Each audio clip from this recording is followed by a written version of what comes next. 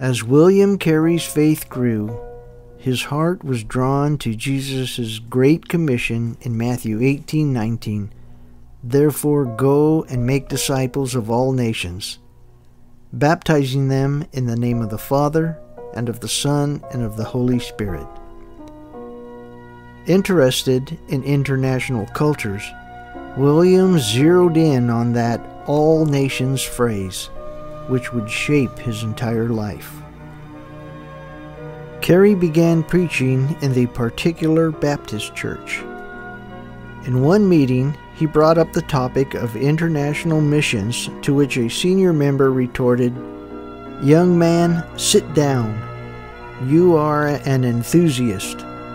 When God pleases to convert the heathen, He'll do it without consulting you or me." In spite of such opposition, William was undeterred. He continued to incorporate the idea of foreign missions into his sermons and sought support among the local faith community. In time, he would be known as the father of modern missions. William Carey combined his own passion with a command of Scripture and truly changed the world. What topics are you inherently drawn to? How can you use those passions to serve Jesus Christ?